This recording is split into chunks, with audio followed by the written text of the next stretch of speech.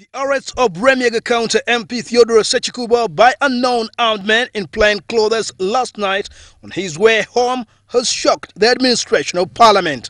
Public Relations Officer of Parliament Hellen Kaweesa says the obtained police summons for Sekikubo indicate that the MP was expected to report at the Special Investigation Unit of Police at Kireka on Thursday, but to their surprise, an arrest of the MP was conducted contrary to the police communication to Parliament. The Parliament of Uganda has not received any formal communication from any police authority about the alleged disappearance of Honorable Sekikubo.